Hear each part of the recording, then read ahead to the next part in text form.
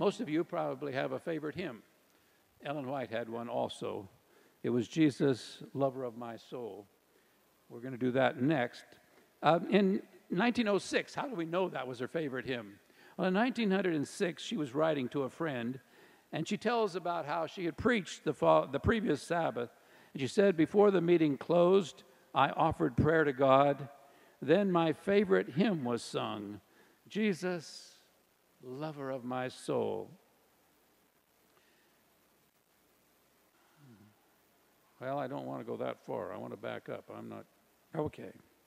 In her diary, July 15, 1892, her private diary, she quoted 2 stanzas from her favorite hymn, and then she added, my whole being longs after the Lord.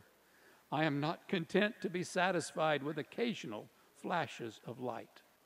I must have more. Now, there are 2 tunes in our Seventh-day Adventist hymnal for this particular hymn.